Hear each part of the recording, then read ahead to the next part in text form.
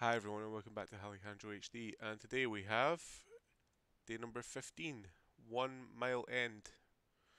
Um, this is from the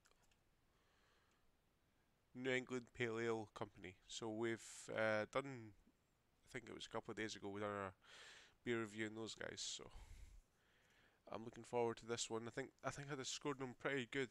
I can't remember exactly what I gave them, but yeah, I think it was alright.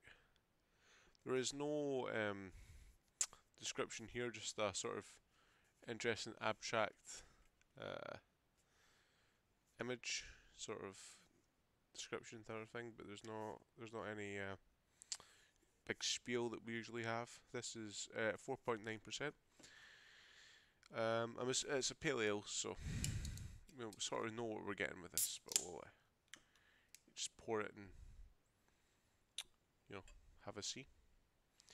I always think it's really interesting when I do these beer reviews, like who's actually watching them. Sometimes I get like four views, sometimes I get 20. Do I have like this crazy loyal fan base, or is it just all random people looking for if this beer is any good? I don't know. We've got a big head here, so we'll just let that settle for a minute. Yes, I am wearing my trusty hoodie again. It's very cold.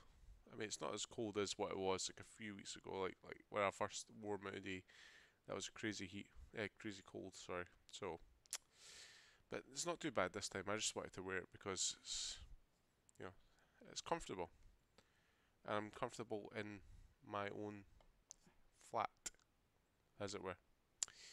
Anyway, this is interesting. This is kind of similar. I mean, fruity ales and fruity beers and all that sort of stuff are. It's very similar to how what we're used to. But we're just going to give this a try and see what we see what we rate it. The head's pretty big. It's quite normal.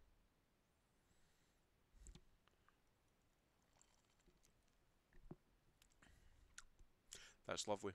That's really nice actually. I'll give it a second pour, and then I'm going to give you a more sort of in-depth review.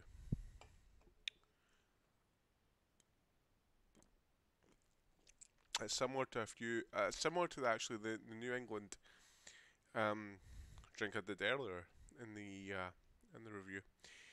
It's very refreshing. It's not too hoppy. It's a little bit on the citrus side, but it's not sort of like pushing me over the edge of a really horrible aftertaste. It's sort of like it sits with me, and then maybe I can sit with it for a moment and maybe have something to eat, and then go back to it. It's sort of giving me like a really nice vibe. So for that, I'm gonna give that an 8 out of 10.